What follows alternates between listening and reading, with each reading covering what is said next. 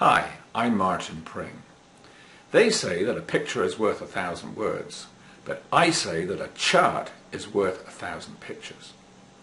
And that's because charts in the financial markets often scream out very important messages that an important or significant trend reversal has taken place or is about to take place. Each month I publish a newsletter called the Intermarket Review, and each issue contains what I call the chart of the month. And that features a market that I think has just turned or is about to turn. So this series of videos aims at presenting these charts of the month. So if you're interested in them, please hit the subscribe button and you'll be brought up to speed on a regular basis. So without more ado, let's go to the chart room and see what's in store for this month. The dollar is in a primary bear market because it experienced a series of declining peaks and troughs, and it's below its 200-day moving average.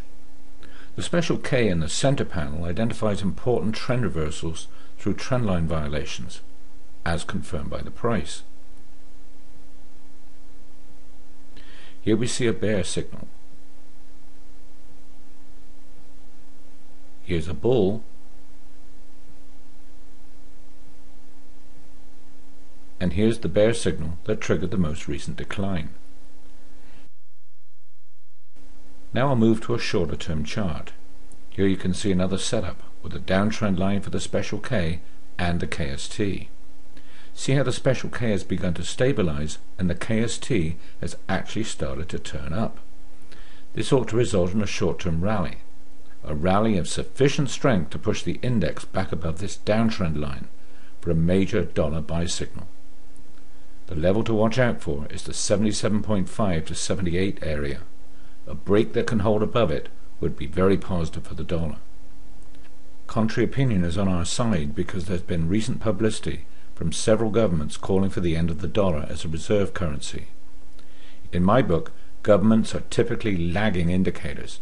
If you doubt that, ask the Bank of England why they sold their gold at levels below $300 several years ago. Two other currencies look weak. Here's the Swiss franc. In the past it signaled declines through these exhaustion bars where the currency has run up sharply during the week, but not at the Monday opening or the Friday close.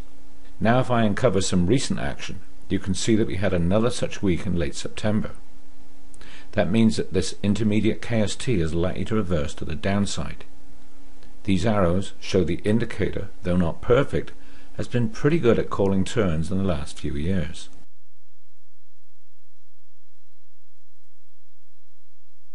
Finally, Gordon Brown's pound has just completed a head and shoulders top with a minimum downside objective of 153.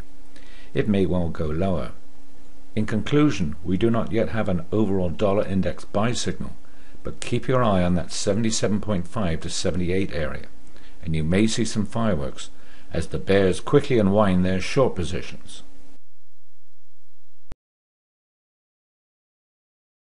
If you enjoyed this chart of the month, you may want to go to Pring.com and download a free sample of our Intermarket Review, a monthly roundup of the world's principal financial markets with a special emphasis on the US.